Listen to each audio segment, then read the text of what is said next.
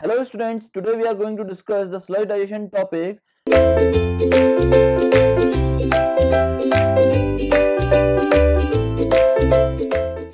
Sludge digestion is required for what? We had studied the activated sludge process in which we had taken out the sludge from the secondary clarifier. Now, for the digestion of that sludge, we need to send that sludge in the sludge digester. Okay. Now, what will happen in the sludge digestion? Wastewater sludge is a considerable hazard to environment and must be rendered prior to disposal. It means that we need to treat that sludge before its disposal. Now the sludge from the primary sedimentation tank is called raw sludge or primary sludge. Raw sludge is more objectionable as it contains about 95% moisture content. It means that the sludge from the primary sedimentation tank contains much amount of moisture of the range of 95%. Now sludge from secondary sedimentation tank contains 96 to 98% moisture.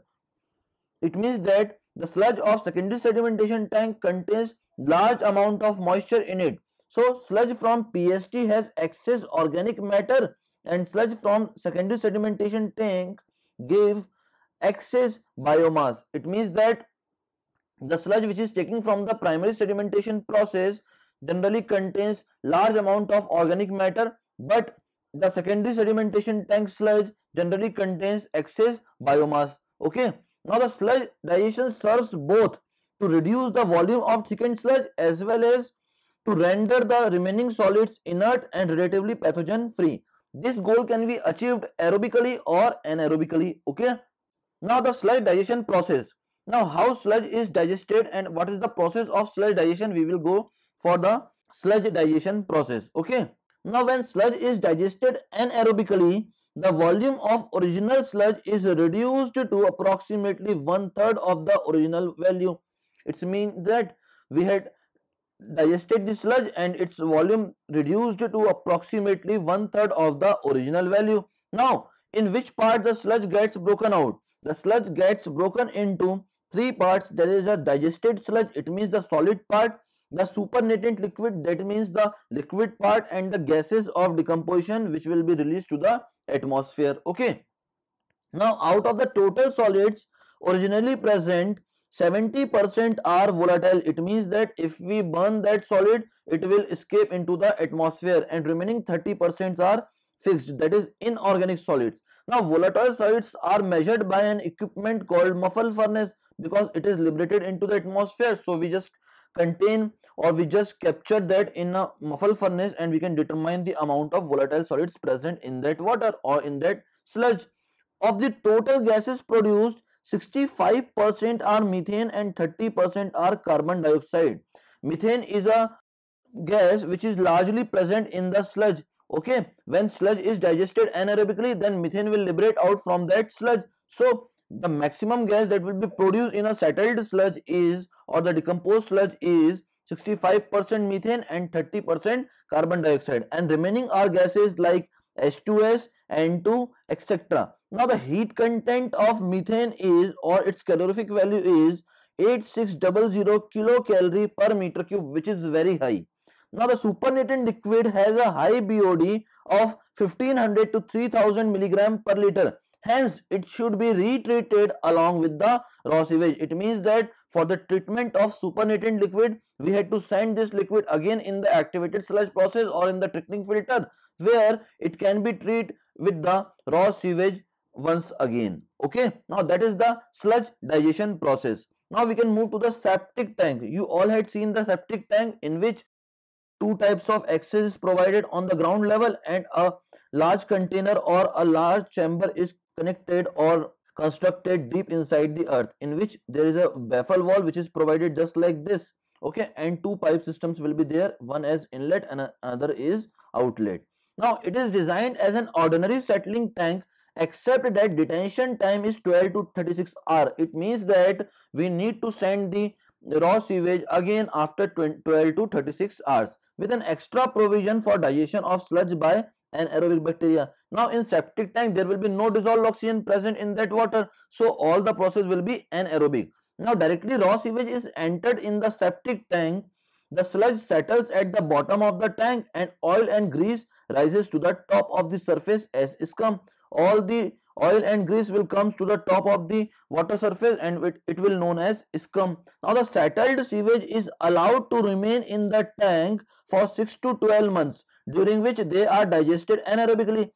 The settled sewage which is allowed to remain in the septic tank will be left for 6 to 12 months for its complete decomposition, okay, and the decomposition will be taking place under anaerobic condition. Now the scum remaining in the tank helps in holding back odor and act as a sort of heat insulation which aids the bacterial action, okay. Now that is the septic tank. Now we can see the note of the septic tank that flow if sewage is taken as 40 to 70 liter per capita per day. It means that if sewage is only allowed in the septic tank, then the flow is 40 to 70 liter per capita per day.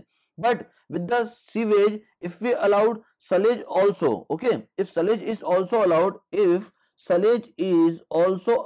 with sewage, then the flow is taken as 90 to 150 liter per capita per day. Now detention time we had already discussed, that is 12 to 36 hours. Length to width ratio is generally 2 to 3.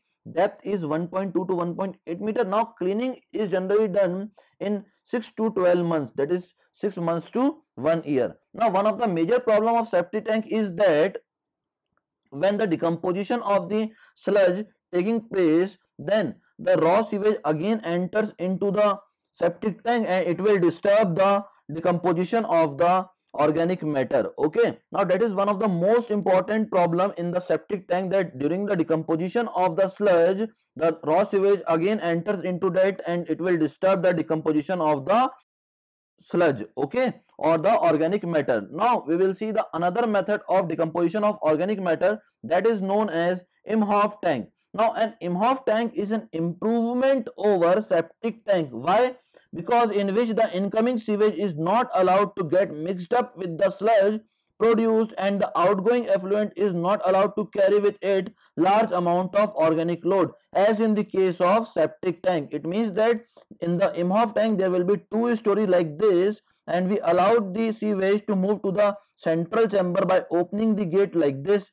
When this sewage comes in the central portion, we just kept this gate closed and not allow the another sewage to mix with the previous sewage. Now what will happen during the decomposition of this sewage? No sewage is allowed to enter into this chamber, that is the central chamber. During this time, all the organic matter will decompose anaerobically and the sludge will be taken out from this pipe, as well as liquid is also taken out from this pipe. Now after the decomposition of the organic matter in that central portion, when the decomposition is completed, now we allow the next sewage to enter into the central portion by opening these gates, okay. Now that is the improvement over septic tank. That's why the efficiency of Imhoff tank is very large as compared to the septic tank. They are sometimes also known as two-story digestion tanks. It removes 60 to 65% of solids and 30 to 40% of BOD. Now note will be there that the length and width ratio is 3 to 5. Length should never be greater than 30 meter. Total depth is 9 to 11 meter and detention period is 2 to 4 hours, which is very less as compared to the septic tank, okay. Now that is the Imhoff tank. Now we will move to the next important parameter, that is the manhole. Now manhole is already provided in pipelines as well as in sewers for its inspection purpose. Now what is the construction of manhole? We will see the construction of manhole. This is the ground level, okay. This is the ground level, and inside the ground level we had constructed the manhole, and the top of the manhole is covered with a access gate, okay. Now from the top of the manhole we just provide a pipe having mica flap valve here, having mica flap valve at the top. Now at the bottom there will be an intercepting trap like this, okay, and there will be the sewer line, okay. There will be the sewer line connecting this and this, okay. Now what will happen? Fresh air from the atmosphere will enter through this inlet into the manhole. Fresh air from the atmosphere will enter into the inlet through the manhole, okay. Fresh air will enter into the manhole from this pipe like this by opening the mica flap valve in the downward direction. Now what will happen? the waste which is coming from this inlet pipe will mixed with this fresh air, and the H2S, carbon dioxide and methane will be present in that manhole. Now they will try to escape from the top. Okay, they will try to escape from the top, but mica flap valve is a one-way valve and it does not allow the flow of harmful gases into the atmosphere from the mica flap valve. Now what will happen? All the gases will be liberated, all the gases will be liberated from the vent pipe which is connected like this here. Okay, so all the gases will come in this pipe and it will be removed from this pipe into the atmosphere at a very high height. Okay, at a very high height. So the non-important gases or the harmful gases, that is H2S, methane, carbon dioxide, will be liberated from this vent pipe into the atmosphere, and only the fresh air will inlet from this mica valve. Okay, now this air along with foul gases will finally escape out from the cowl provided at the head of the vent pipe. At the head of the vent pipe there will be a cowl. Okay, now at least 2 meters above the roof level. It means that we have to escape all the harmful gases from the vent pipe at a height of at least 2 meters above the roof level. Now a mica flap valve is provided at the head of the fresh air inlet with slits for admitting fresh air. We had already discussed it, which is so hinged at the top that it is easily open inside to admit the fresh air, but it closes with the slightest back pressure of gases from the manhole to avoid the escape of foul gases into the street or the house courtyard. It means that we just allow all the harmful gases, that is the foul gases, to escape from the vent pipe only, and we don't allow any of the foul gases to escape from the mica flap valve. Okay, now that is the complete manhole, and we had discussed all the process, that is sludge digestion, manhole, septic tank and Imhoff tank. Thank you very much, students.